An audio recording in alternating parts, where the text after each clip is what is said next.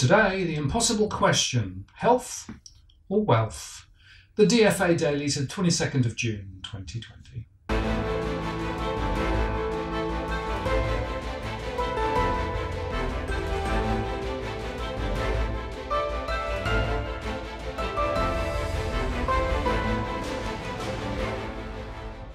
Hello again, I'm Martin North from Digital Finance Analytics. Welcome to the latest post covering finance and property news with a distinctively Australian flavour and a touch of philosophy on the side.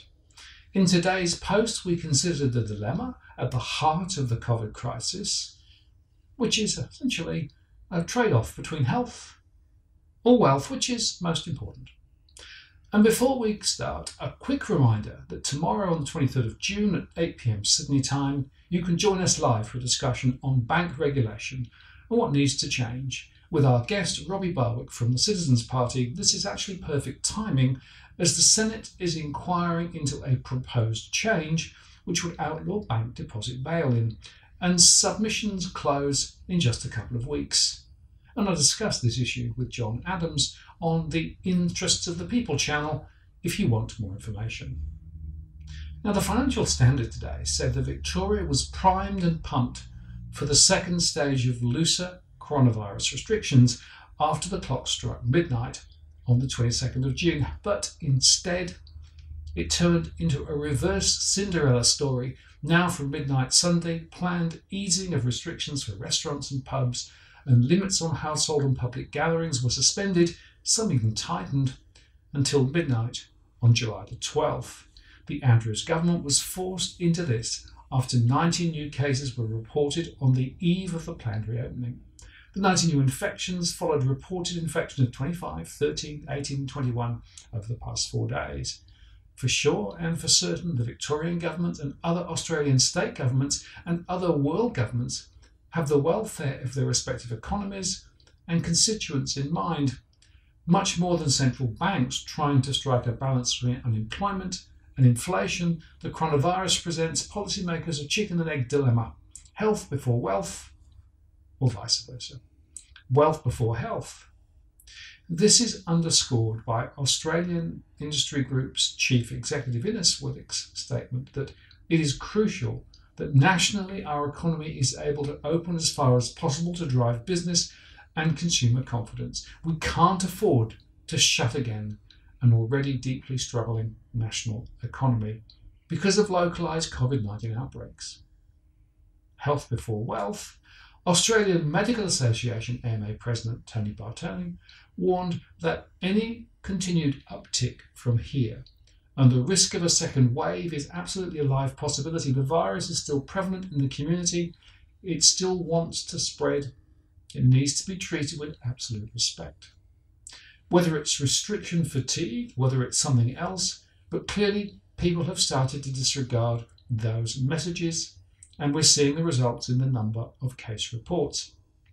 Now, both these are valid points, and so has other states, particularly Western Australia and South Australia, to keep their borders closed despite the federal government's coaxing. The coronavirus doesn't and won't respect state borders. There might not be any reported virus infections in the Australian Capital Territory, the Northern Territory, South Australia and Queensland over the past 24 hours, but the one reported case in Western Australia, 5 cases in New South Wales, and more specifically the 19 in Victoria, could easily multiply if allowed to cross borders. One state giving all it's got to control the virus, health before wealth, while its neighbouring state relaxes restrictions in the interest of business interests, wealth before health, provides a toxic recipe of fresh infections for both states. Now, the ABC says that former Treasurer Peter Costello says that the Australian government debt could hit $1 trillion because of the coronavirus crisis, and it would be very unlikely to be paid back. I don't think you'd pay back $1 trillion, Mr. Costello said. You can't pay back any of it until you turn a budget surplus. That's the first point. And then how many budget surpluses would you need to pay that back? 20? 20 in a row? Can you imagine that? At the start of the crisis, the federal government had more than $570 billion of debt, more than 5 times what it got to after the global financial crisis. The coronavirus has plunged the global economy into its most severe recession in 90 years. That is, if we're lucky, according to Rosgano, Professor of Economics at the University of Melbourne, who's spent the past 5 months researching what the virus is doing to the Australian economy. It's triggered a deep recession. If we're lucky, it will simply be the deepest recession since the Great Depression. I think that we'll be remembering the pandemic recession after we've stopped thinking a lot about the pandemic itself. It's a recession that's going to be very difficult for Australia no matter how well we continue to do with the virus, and we've done very well so far because of the massive effect it's having on the global economy and on our major trading partners. As Mr. Costello puts it, just as we get the patients out of the ICU, we get the economy into the ICU. That's where it is at the moment. The recession will be sharpened by the fact that household economic pressures are already growing and people are already struggling before the pandemic. Digital finance analytics data shared exclusively with 730 shows rental stress and owner-occupied mortgage stress has been rising at a fairly steady rate since the global financial crisis. The data, measured by a cash flow analysis of 52,000 people, shows that 35.6% of rental households were experiencing rental stress in December 2019, more than double that in December 2000, when it was at 16.3%. And owner-occupied households experiencing mortgage stress was at 32.7% in December 2019, while in December 2000 it was 11.7%. Marnie Baker, Managing Director of Bendigo and Adelaide Bank, said out of her 1.86 million customers, about 20,000 mortgage and business customers had deferred their loan repayments. I think from an industry perspective, around $220 billion worth of loans are currently having their interest payments deferred and principal payments deferred, she said. And Melbourne's iconic Queen Victoria market is a microcosm of the big economy recovery problem. For industries that rely on the gathering of people and tourism in particular, the recovery is going to be slow and tough. The market was there for Australia's first depression in 1891, as well as the second one in the 1930s, the Spanish flu, 2 world wars and a global financial crisis, but it has never seen the likes of this. We've been trading here continually for 70 years. Nobody has experienced anything like this before, Belinda Dougherty from the American Donut Kitchen said. We've seen a steep decline in our revenue. Wendy Voon of Wendy Voon Knits said, we've seen pretty good foot traffic become non-existent. And fruit seller Rosa Ansaldo said 2020 has been a very challenging year between the fires, the floods, the drought. It's been the toughest year and I can't wait for it to finish. Fishmonger George Malanas said when his revenue dropped by about 50%, it was panic stations. It was about 2 weeks of absolute panic. It really was, he said. We are all extremely worried. We're getting a lot of support in the back end at Queen Victoria Market. I'm not sure what's happening elsewhere, he said. Mr. Malanas is worried about what will happen come September, when many financial support measures are slated to end. And Greg Combay says Australians cannot afford to have financial assistance measures finish in September. Many are concerned that schemes like JobKeeper and JobSeeker, bank loan deferrals and rent relief all assume the downturn will end in September. We cannot afford, once we get through to September, to have measures conclude, Greg Combo, Industry Super Australia Chair and member of the government's National COVID-19 Coordination Commission, said. Having said that, I think we've also got to shift from the focus on income support to promotion of productive investment in the economy. Some businesses will simply not survive, Mr. Costello said. They're not going to survive the ICU. They're just never coming back. And that means our economy will be weaker longer. The real cure for the economy's woes is a coronavirus vaccine, and no one knows how far that is, if one will be found at all. I think it will be hard for us to go back to a pre-COVID normal without a vaccine. And Deputy Chief Medical Officer Professor Paul Kelly said it's a balance between the economy and the virus, and that's something we need to live with for the period. And in fact, the economic damage continues. The Australian Bankers Association updated its loan deferral data to the 19th of June, which revealed that 779,458 loans have been deferred across Australia, including 485,063 mortgages, and in value terms, that's $236.7 billion of total loans, including $175.6 billion of mortgages. According to the ABA, 1 in 14 mortgages are currently being deferred by Australia's lenders for up to 6 months. The huge number of loan deferrals continues to rise, and there are concerns, of course, about the cliff that is looming once the grace period is over. And APRA has received early release data submissions for the period ended the 14th of June for 177 funds, and over the period from the inception of the scheme on the 20th of April to the 14th of June, payments made to eligible members have taken on average 3.3 business days after receipt of the application from the Australian Tax Office, and 95% have been made within 5 business days. Over the week to the 14th of June, superannuation funds made payments to a further 148,000 members, bringing the total number of payments to approximately 2.1 million since inception.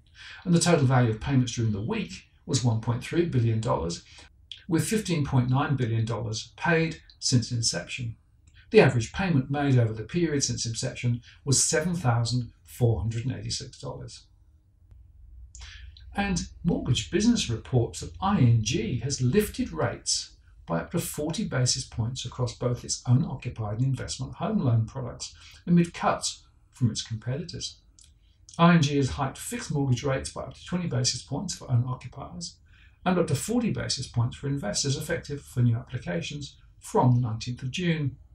Owner-occupied fixed rates now start from 2.19%, which is 3.79% comparison, while investor rates start from 2.94% or 4.46% on a comparison rate basis.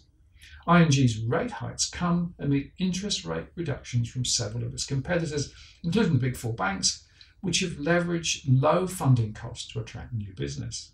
And for example, last week NAB reduced its fixed home loan rates by 15 basis points, weeks out from the opening of the second phase of the first home loan deposit scheme. However, ING is not the only lender to lift fixed rates amid reductions, with Newcastle Permanent, Teachers Mutual Bank and ANZ also hiking rates in recent weeks.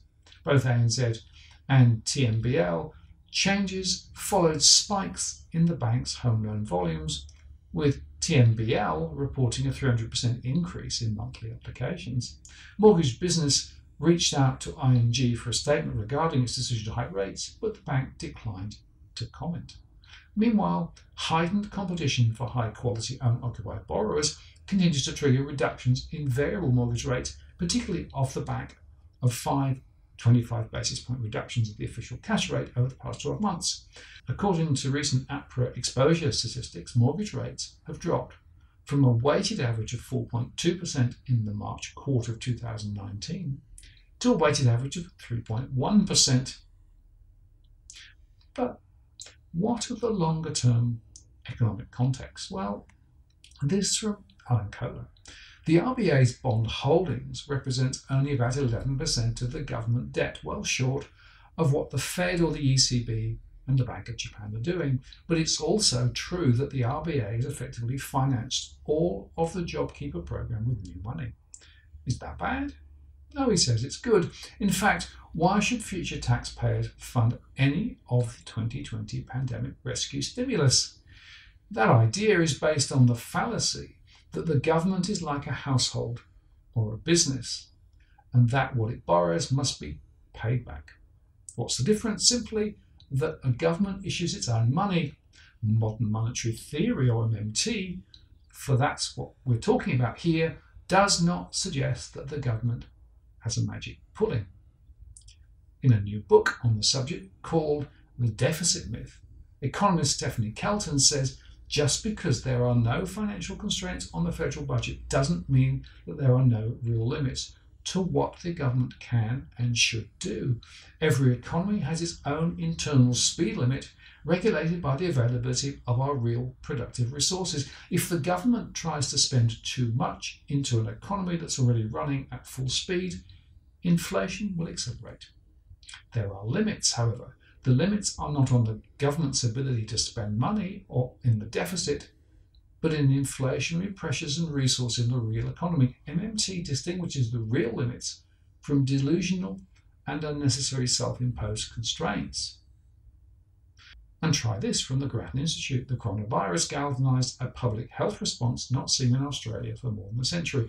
To prevent its spread and disease it causes, COVID-19, social and economic activity was shut down, and Australia emerged with low numbers of deaths and a health system which coped with the outbreak. Australia's response passed through 4 phases: containment, reassurance amid uncertainty, cautious incrementalism, and then escalated national action as the gathering storm of the pandemic became more apparent. But they said now we are in the 5th phase, transition to a new normal. There are 4 key successes in the response: cooperative government informed by experts, most notably seen in the establishment of the National Cabinet, closure of international borders and mandatory quarantine, rapid adoption and acceptance of social distancing measures, and expansion of telehealth. They said the health system mostly adapted well to the pandemic challenge. Governments rapidly prepared to expand intensive care unit capacity and redeploy staff and equipment to this new higher priority. Doctors and clinics pivoted quickly to telehealth, but unfortunately there were also 4 key failures. The mishandling of the Ruby Princess cruise ship had fatal results. Borders weren't closed quickly enough.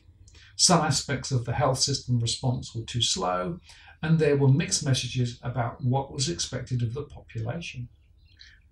Now Australia is in the 5th phase, a transition to a new normal, unless or until there's a vaccine. This stage has no end point. We will all live with the risks of more outbreaks and shutdowns and the need for vigilance and swift responses to outbreaks. Choices are being made about how and when the lockdown will be eased, with each state and territory taking a different path. While the virus continues to circulate, there will be a risk of a second wave. So in the report, they describe a model developed at the Grattan Institute which simulates the risks of different relaxation strategies, and they draw some lessons from the health system. They show that some strategies, such as reopening schools, involve some risks of outbreaks, but these outbreaks most likely can be controlled.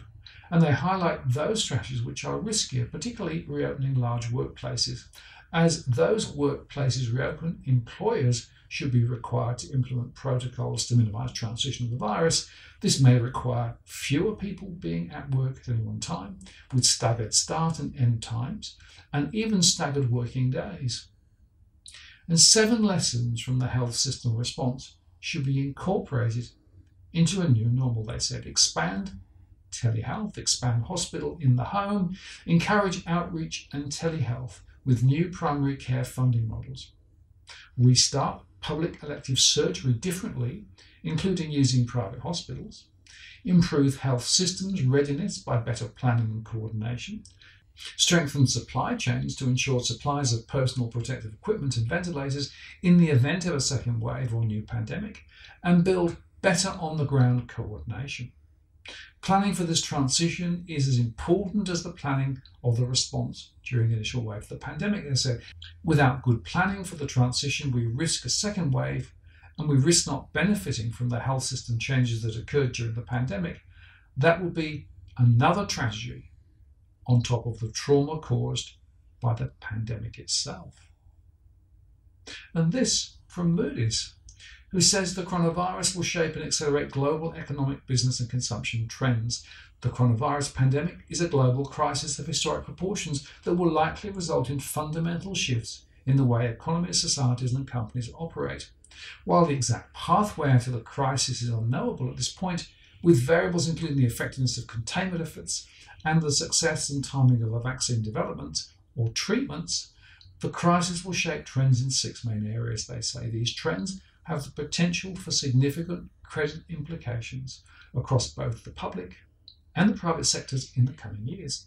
Long-term growth may weaken for many major economies. Even with substantial policy support, economies may not avoid lasting damage, with a likely reduction in investment and potential increases in long-term unemployment.